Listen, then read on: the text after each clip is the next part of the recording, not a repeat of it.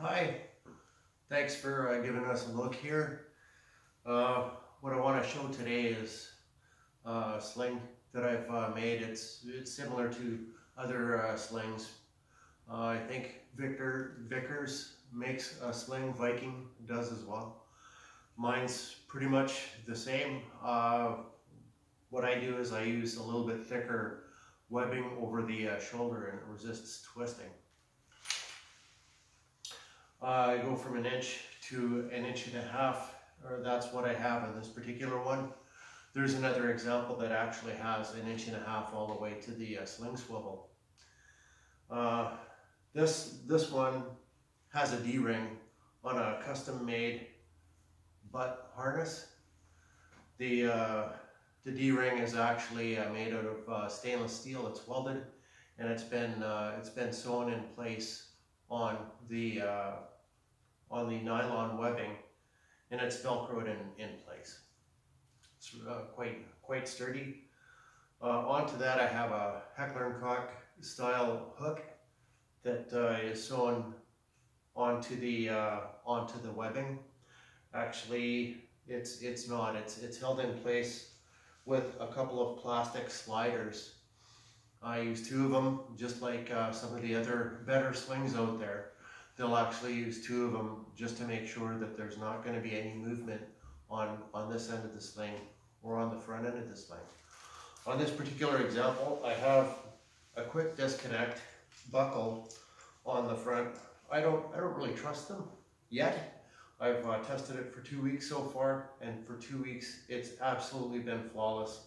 Just in case, I have a piece of paracord around there to make sure that if it does come loose when I'm manipulating the gun and doing some drills and things like that, that if it should actually come undone accidentally, or if it should break, then the paracord should actually prevent my gun from piling into the ground. So here we go. With this type of sling, you can put it on by putting your hand on the inside of the sling like this and just putting it over your head basically, and it'll automatically come down underneath your arm, and that's pretty much how you want it if you're going to wear it like this. You could actually employ it if you want to actually hold it in place. It's very easy to hold your firearm in place there. There's not really a whole lot of weight on there. I could in fact tighten it, and you know,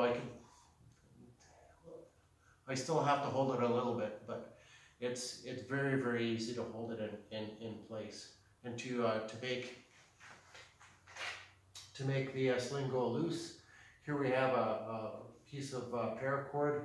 I just pull on the metal buckle here, and it comes undone. And is it good in place? Does it move? No, not unless I want it to. And here I have a paracord loop on the tether, and I can make it tight as I want or as loose as I want. In this particular one, I made it a little bit on the small side. I'm not a terribly big guy or anything, and it works for me.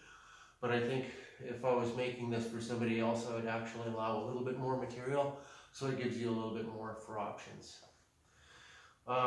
So when you're holding it like this, it actually does help you return to target after you've shot, and I've also helped mitigate recoil with this. I haven't really done it. I guess the sling, it just works. It helps to keep the muzzle down and return to target a little bit quicker, I've found. The other thing that I really like about slings like this, I don't think that with the camera angle I'm going to be able to truly show it so that you can see the full benefit of this. But you can take the gun off of your shoulder like this, take your hand through, and then with the same supporting hand that you have, reach through, grab the buttstock, and fling it, not fling it, but put it over your shoulder like this. And it's over your back. It works really well like this. You could actually still tighten it up, or loosen it. What it allows you to do is have both hands free. You can do anything you want. You can bend down, do up your shoes. You can do a multitude of different tasks. Pick up different items. You carry them around, not a problem. The thing doesn't move. I've even resorted to doing jumping jacks. I wouldn't recommend it. And just test out the sling. And I didn't trust the strap on here, like I was saying, the quick disconnect buckle. But to be honest with you, there's been zero issues with that at all. All of the materials that I use is heavy duty gauge nylon webbing, and I have received some polypropylene. I'm assured that it's going to be more than up to the task for the use. That being said, I think that if I was going to use polypropylene for anything, it'd be the shoulder piece here, this piece here, and once again, if it has polypropylene webbing on there, I'm going to tell you. And if it's nylon, then that's what I would ultimately want to go with. It's just a little bit stronger. It's to tell you the truth, it's overkill. There's no way you're going to be putting 1,000 pounds of pressure on this thing, and that's what it's rated for. It's over a millimeter thick. I think this particular one is 1.7 millimeters. It's a little bit on the thick side. Once again, it's 1.5 inches. I have an adapter that takes it from 1.5 inches down to 1 inch. This is also nylon webbing. This is for sure going to be nylon here. And it goes on to forged steel, American made, American mil spec in fact. Heckler & Koch style hooks. I get these from a Canadian sourced location. It's in Ontario, and I think I'm going to be getting more of them. I'm really pleased with this product.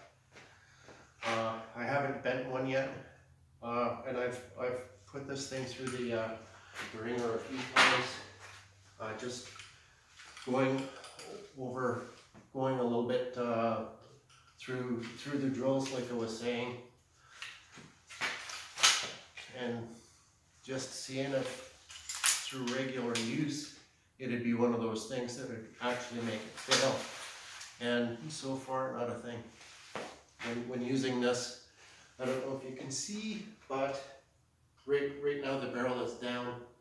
In order to flick it to the back out in front and put it into use from being on your back, I like to twist it so that the barrel's up. It just seems to come more readily at hand when doing that. Anyway, I hope this helps out anybody that doesn't know the benefits of using an adjustable 2-point sling. I really like them, and recently I started to make them. So I hope that was helpful, guys. Thanks a lot.